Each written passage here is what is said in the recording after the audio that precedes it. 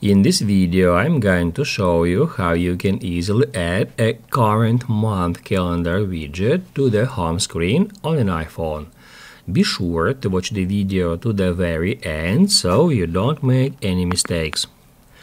Let's get started, guys. I'm gonna show you all the process from the beginning, and first off, when we are on a home screen, we just need to long press somewhere at an empty space to activate that mode. Then we need to tap at this plus button. After that, we need to search for widgets, for calendar widgets.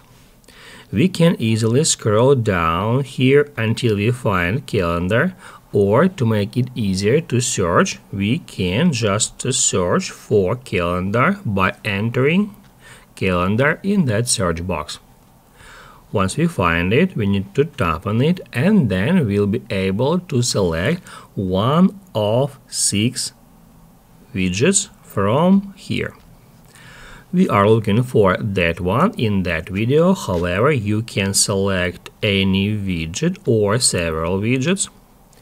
And then once we find a widget we would like to use, all we have to do in order to add it to the home screen is just tap at that button, and that will place it somewhere on your home screen. After that, we'll be able to drag it in that way to place it wherever we want. And also we are able to drag it to another home screen. All you have to do is just hold it, and then in the same way you can place it on another home screen.